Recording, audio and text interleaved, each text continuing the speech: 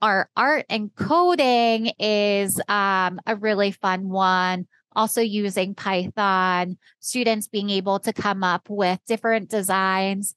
This is also the pixel arts curriculum that I was talking about, where, it surprises students sometimes that everything you see on a computer, on a phone is made of pixels. And so Yeah, boiling right. everything down to that, having them create their own designs on paper and then code them to actually Mhm. be able to see on a device is really exciting. There's definitely a magic of seeing something that you coded, getting to hit run, and then actually seeing it pop up for you.